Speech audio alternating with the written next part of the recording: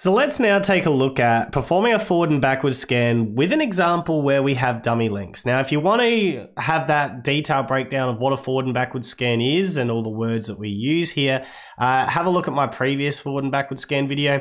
But I just quickly want to go through an example with dummy links to show you what we do with the dummy link. So a forward scan, we start at our start node and the earliest possible start time for task A is 0 units of time.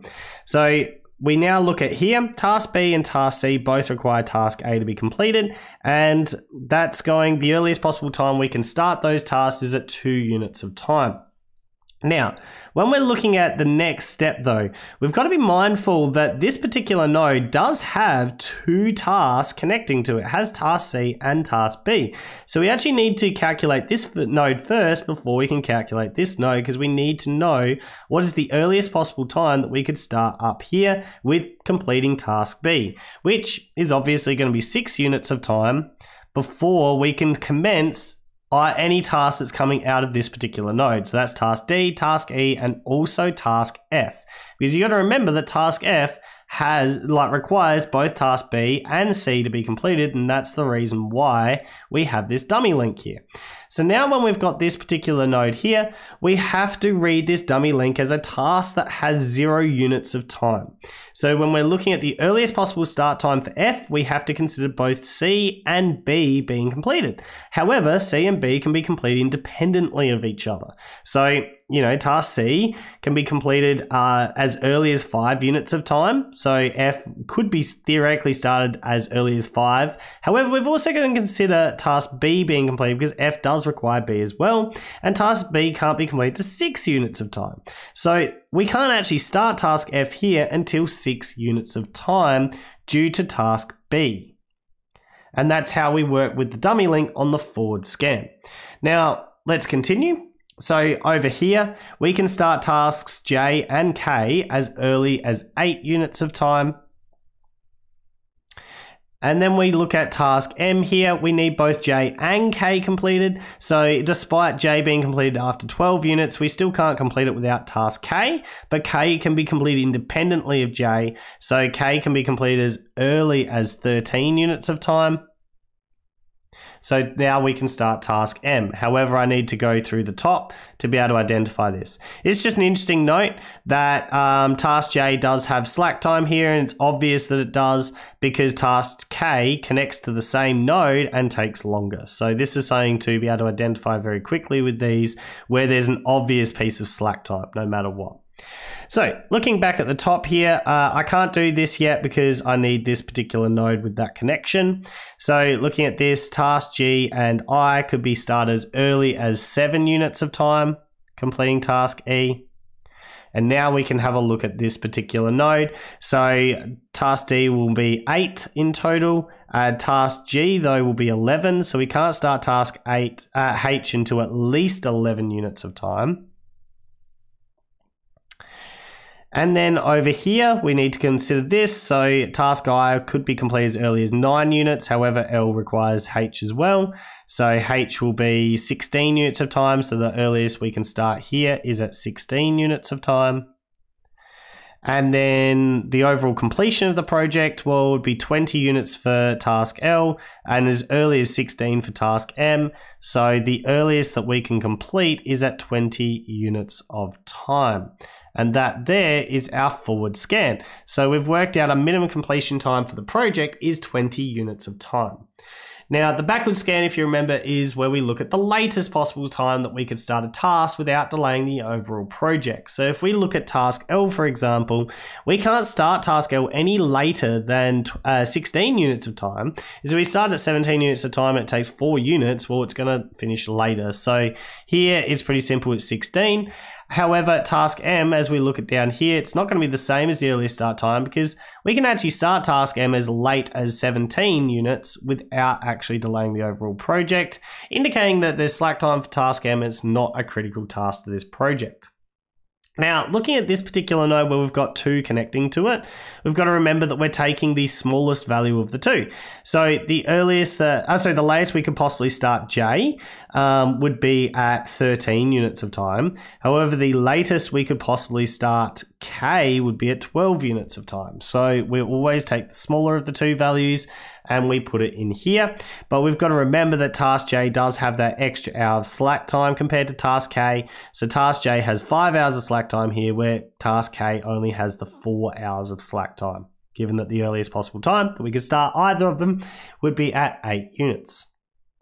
Now, looking down here, we've got to do this one first because we've got 2 connecting sort of to here. Oh, actually, no, we've got to do this one first, sorry, because we're going backwards. Excuse me. So the latest that we could start task H would be at 11, otherwise would delay the overall task. And now we could have a look at this particular one. I forgot we were doing the backward scan. So the latest we could start task G would be at 7. The latest we could start task I, with only E being required, would be 14. We always put the smaller of the 2 values. So we're going to put 7 here. So you can see task I actually has considerable amounts of slack time here when we're looking to calculate the slack time task I, because it can be, the latest we could start it would be at 9.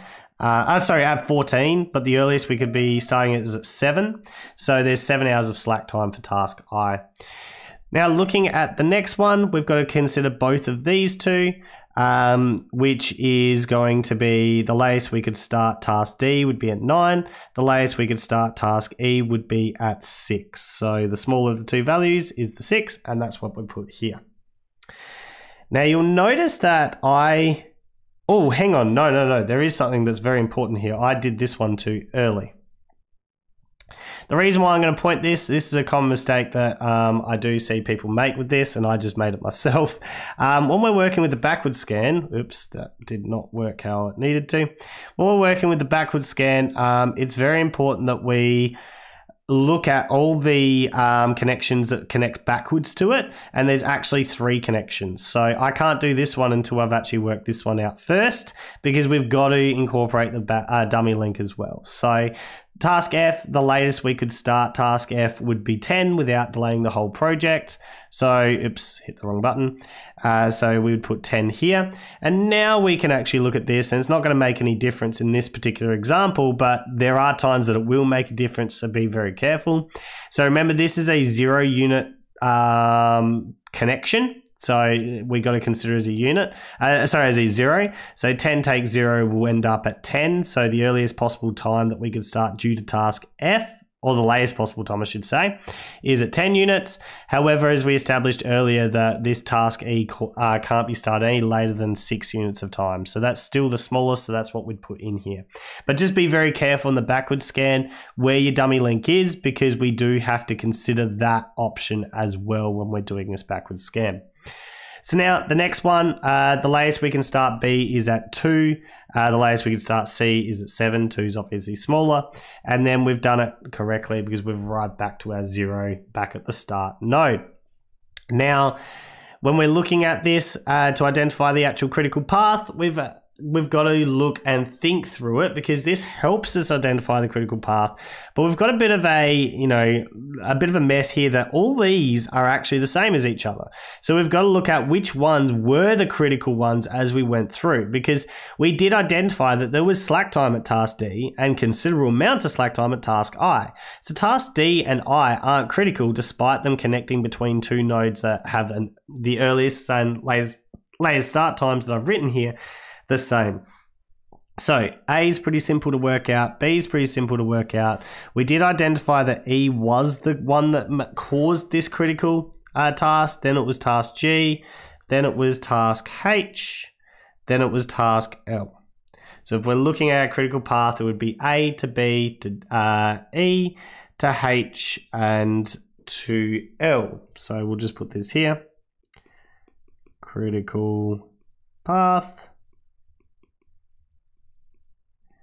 A to B to E to G to H to L, and then a minimum completion time